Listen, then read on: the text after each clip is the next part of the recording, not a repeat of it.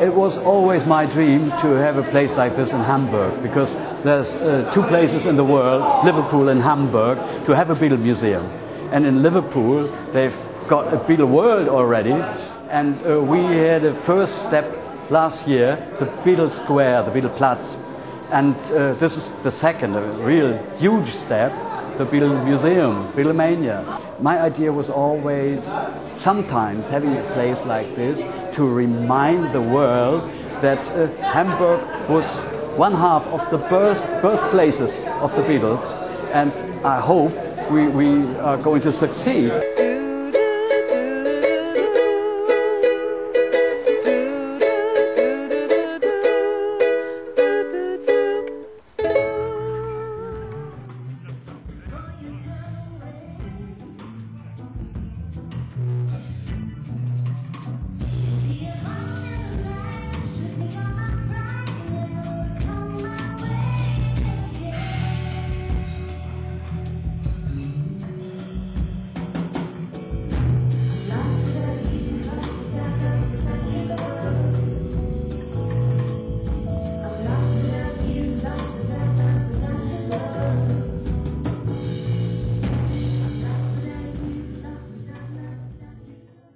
But at that first visit, I soon found out that there's so much nice areas off the Reeperbahn, where I think a younger generation really has done something great. I mean, it's got a hip feel, and it's friendly. It's like, to me, it's like, well, Amsterdam or Copenhagen or Liverpool, if you've been there, which has some real young, nice areas.